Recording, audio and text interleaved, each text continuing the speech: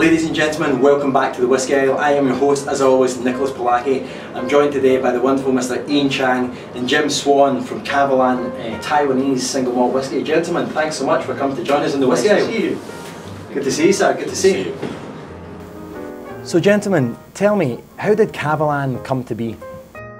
Right, Kavalan is at the moment the one and only distillery in Taiwan, and our chairman, Mr. Lee Senior, he likes whiskey a lot, and also he sees the potential of whiskey, as a product in Taiwan, and that's why as soon as the Taiwanese government changed the regulation of allowing private companies to build their own distilleries, he wasted no time, so he started his own distillery in 2005, and it took us about only 9 months to build a distillery. So I personally think that it was a record time. Yeah, nice. That's right.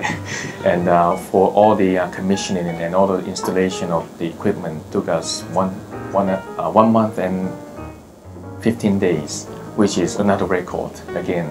So our distillery was up and running on the 11th of March 2006 at precisely 3:30 p.m. That was a very historical moment for us because that was the time when the very first drop of Taiwanese new make was produced. And we've been producing whiskey ever since, non-stop. Tell us, how does the climate in Taiwan affect the maturation process? It affects it very significantly. Actually, nowadays, if I'm asked to build a distillery, I'd sooner build one in a hot climate than a cold climate. Although it was cold climates that created great whiskies, Scotland and Ireland notably. But in the hot climate, you have to change the production process. The parameters have to be different because, for example, when you put whiskey into a barrel, you want wood extract. That's obvious. And the hotter it is, the faster that occurs.